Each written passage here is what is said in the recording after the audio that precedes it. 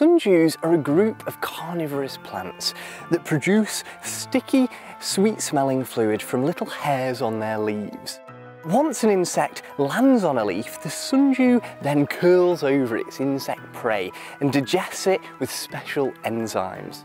The Great Sundew was formerly frequent over the peat bogs of Greater Manchester, but over time these bogs were drained, converted to agricultural land, and their peat used for fuel and incorporation into compost. In recent years, however, a number of conservation organisations have been working to restore these peatlands back to their full richness. One of these is the North West Rare Plants Initiative, which is working to save over 40 plant species from the risk of extinction in northwest England.